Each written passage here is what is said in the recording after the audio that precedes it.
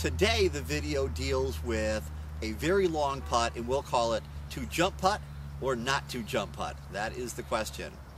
With me today, I have three other of the Discraft professional players. To my immediate right is the current amateur world champion, just turned pro, Paul Ulibarri from Arizona. Standing next to him, Discraft pro Mike Milne, Arizona, also known as the Mill Dog.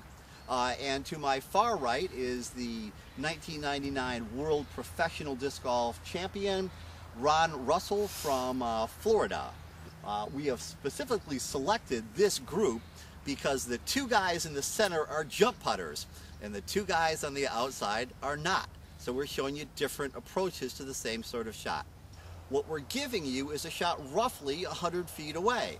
We are at a spot where our drive has landed. A basket is 100 feet in this direction, and right behind the basket there is a river or a pond or whatever that body of water might be. Seeing as I'm the oldest guy here, I will start. Most great pros have such a superb wrist. They can snap putt, jump putt from 100 feet. I can't putt outside of 30 feet. Outside of that, I throw. And what I do is I use my favorite up shooting disc, which is a Discraft Rattler. Rattler is not a beveled edge disc. It actually is a disc that looks a lot like a beach frisbee, except it flies so much better. And in my opinion, it is the world's finest disc for this shot. And what I do is I throw a shot which goes out, stalls, and drops back down straight. That allows me the opportunity to throw it pretty hard and take a risk of it going in without much risk of it going in the water behind it. Okay?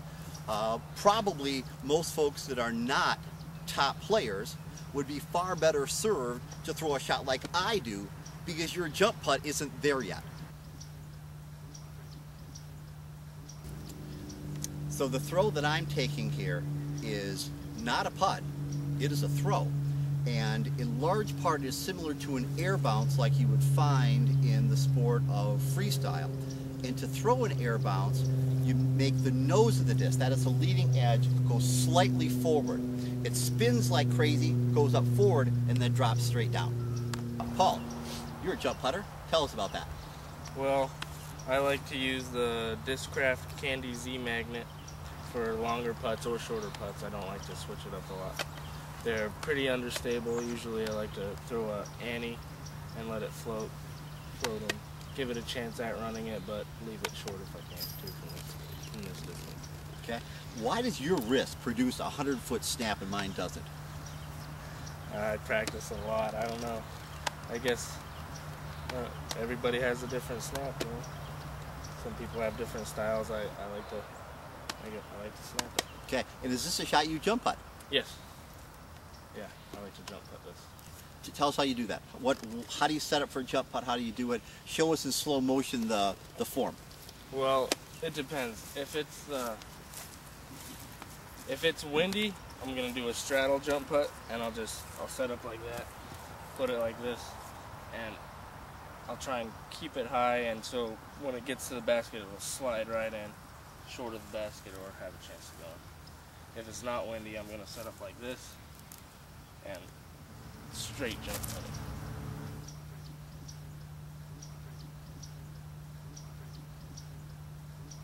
it. Okay, so Mill Dog, you're up. Talk to us about this shot. The thing about jump putting and throwing, the difference between the two is that when you're throwing, you're standing sideways with your head turned. You're lining your shoulders up to the basket and you're trying to keep that alignment going. With a jump putt, because I jump putt and I'm facing forward to the basket, what I get in my visualization is I use what's called medium range and long range targets to my throw, so that rather than just looking at the basket and trying to aim a shot at the basket, I look at stuff in the path of the shot and I say, okay, well, my disc has got to go over that little clump of grass that's on the right side, and it's going to heel back in, and that's going to make me a little more accurate. So I use what's called medium or long range targets to also line up my shots. And of course I use regular hard magnets, which is my favorite disc. It's what I putt with, it's what I use my jump putt with, so that's where I come from.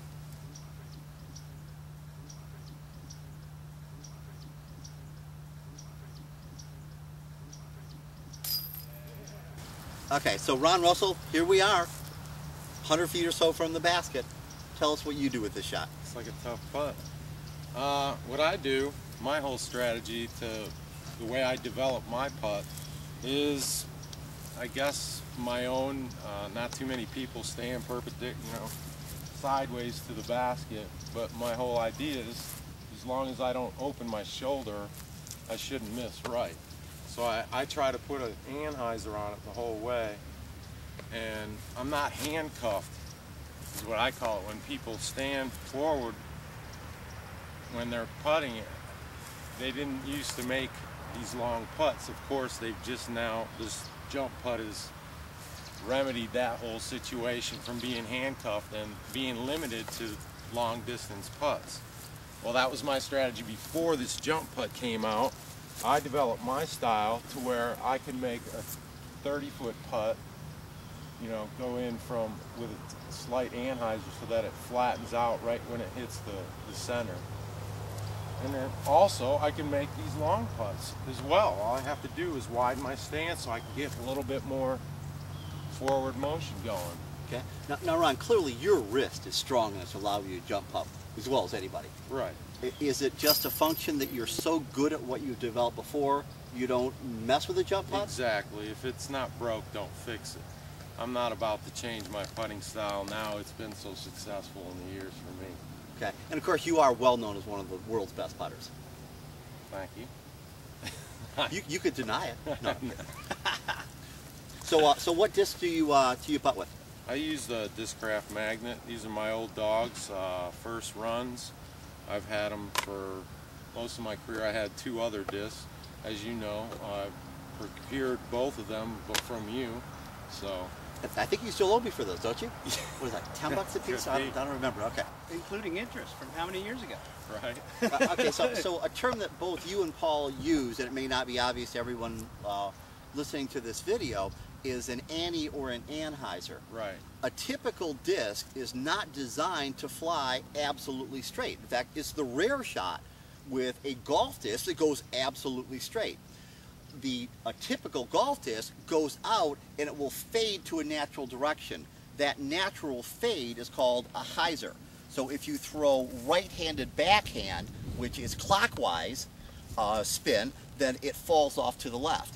If you throw left-handed backhand or right-handed forehand, it's a counterclockwise spin and the natural hyzer falls to the right. So what you guys are talking about is forcing a disc over, taking the wing of the disc and snapping it up slightly on release. So rather than going straight and falling to the right, it actually starts out, fades, and then comes back. I try to plan it to where it's getting, just as it's getting flat, it hits the sweet spot. So it doesn't go too far. So it requires a little more touch, as far as trying to come in with the hyzer putt for a righty.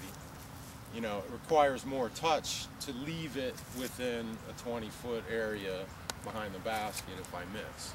Okay. Which we don't worry about. Now Ron, as we know, you have toured more than any other disc golfer in the history of the sport.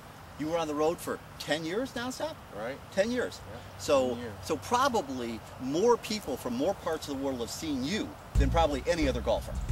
Just because you were there so long, traveling to every major tournament in whatever land it was held. And I'm sure a lot of people have seen you have wondered this about your putting. How is it that you set up in an instant, don't appear to even look at the basket, then throw it in? Well, that's the way. How do you do that? That's just the way I practiced my putting. When I don't try not to do anything different when I'm practicing than I would do in the tournament, or vice versa. So that's just the way I would practice. I never use more than 2 putters when I practice, just because it takes, if you use 5, 10 putters when you're practicing, it takes the importance off each putt. Well, I got 3, 4, 5 more chances. So each one is just equally important to me, in my opinion. So, I show us your setup of your shot. Okay. Well, all I really need to do, because of muscle memory, is make my stance correct. As long as I kind of look at the But pole, the basket's bottom over there. of the pole. You're I not look even at the facing. bottom of the pole. You're right. facing over here. Well, the I basket's glanced, over there. Okay. I already glanced at the bottom of the pole, so Okay. I know where it's at. Right. And that's all I need to do is get my foot in the right position. Now I stand like with almost my back to the basket. Yes. And now I'm just trying to relax, get ready to get some power depending on the distance, this long putt. And when I practice, as long as I'm shaking hands with the pole when I release, all I have to worry about is the distance usually, because the muscle memory takes over. As long as I don't let my head into it, that first look at the basket is the one. So there's no reason to stand over it, in my opinion, and try and stare it down, or it just gives you more time to miss.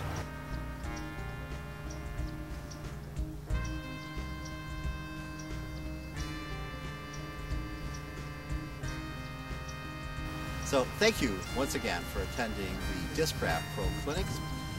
Your test will be coming, so you have about 1,000 hours of practice until you're ready for it.